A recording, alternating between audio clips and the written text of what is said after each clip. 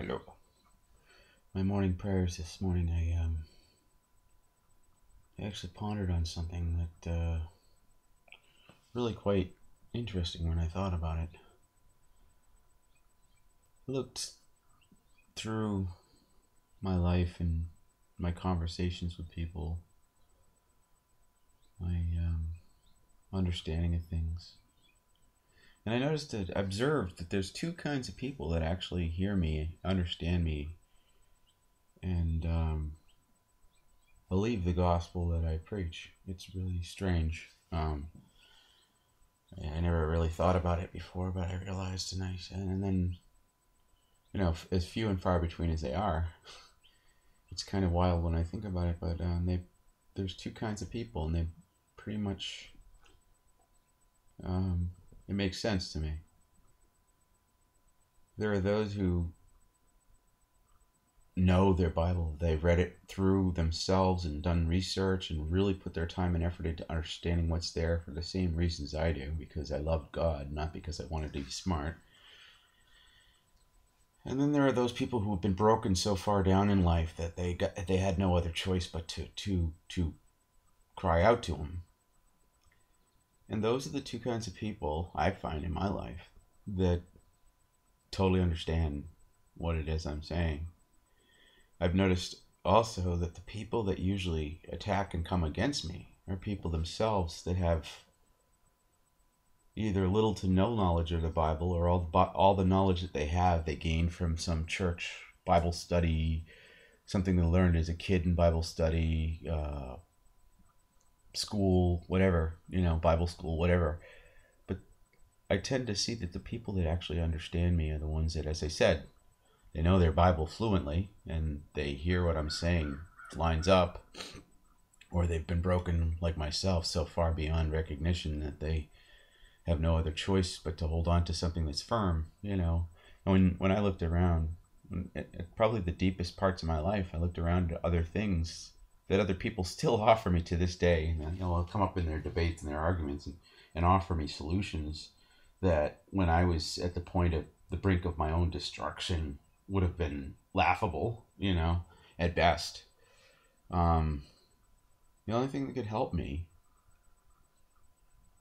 was an actual spiritual contact at those times in my life, and I've been there several times over.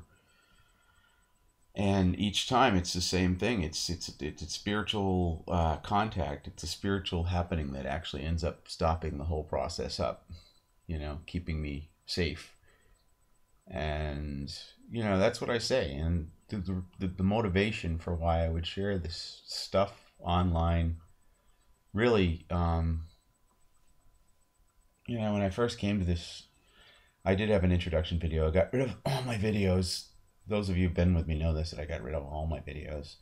Reasoning being is because somebody stepped up and called me a hypocrite and said that I was only putting this stuff up here to stroke my own ego. So in order to, it wasn't so much to prove this guy wrong to him. It was in order to look at myself and say, okay, maybe he's right.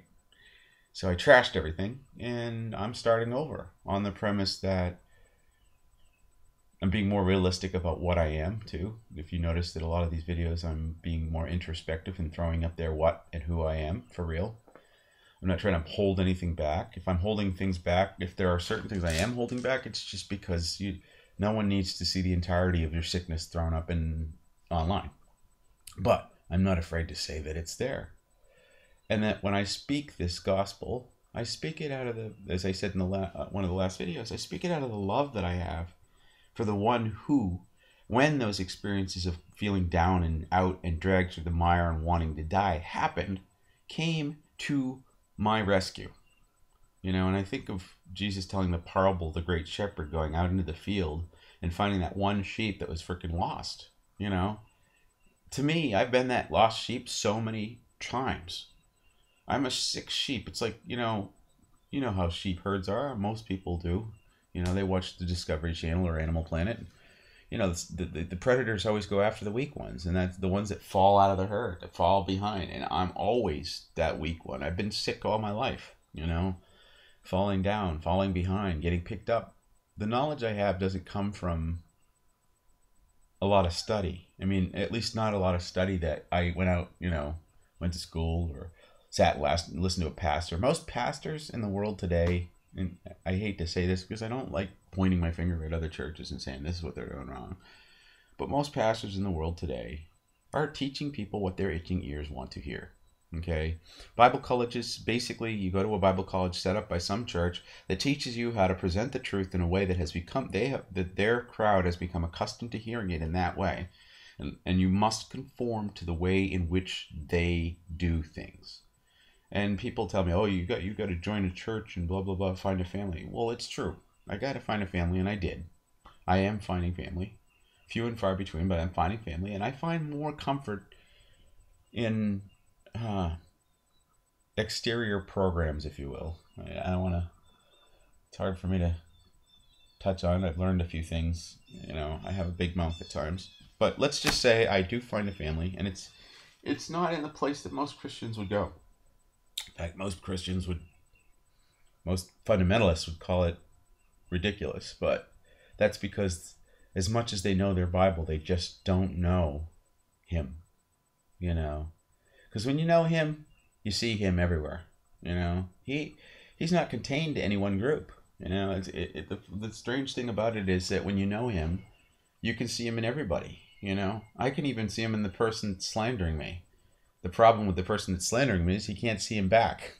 He would rather look at himself as superior because of my sickness or my issues or the things he chooses to attack me with, instead of going deeper into his own spirituality and understanding that, seeing that part of me that's of him, of the true spiritual, and drawing that out. He would rather beat me for the things that I've done wrong, and to me, that's not the essence of any kind of spiritual discipline that I know. I don't, even a Muslim, I don't believe a true Muslim's practicing his spirituality by attacking other people. I don't believe that for a minute. And dare I say that those people who are truly spiritual are not fighting over the worth of what flesh wants or needs. Flesh has nothing to do with spirit.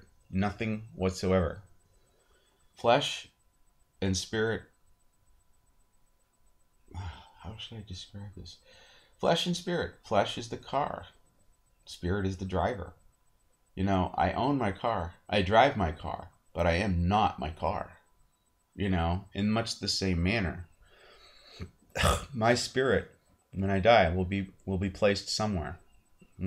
I'll either be connected and drawn back into my source, as Dr. Dyer calls it, or because I have allowed my spirit to be put into bondage, and when the body is cast away, then I will be stuck with it. And that, I think, is what most Christians would call the hell that they preach, but that's the closest concept I can come up with. The idea that you can be trapped into a burning car and die is very realistic, in the same manner that if in your heart you have allowed yourself to get corrupted enough to not be able to free yourself, you're in bondage to your flesh. Addictions, like addictions and sin are exactly the same thing in my eyes. I don't look at any difference. And why I see it this way is because they're both appetites of the flesh. Completely. Appetite of the flesh. Anything that's an appetite of the flesh gone awry is sin. If the body is the temple of the Spirit and the Spirit is of God, then it just falls into reason that anything that defiles the body is sin. And if you continue to allow your body to be defiled, then you continue to be a sinner. And it doesn't matter whether it's an addiction, whether it's a sin, and anything that's adverse to taking care of any temple anywhere. It means any body, any person.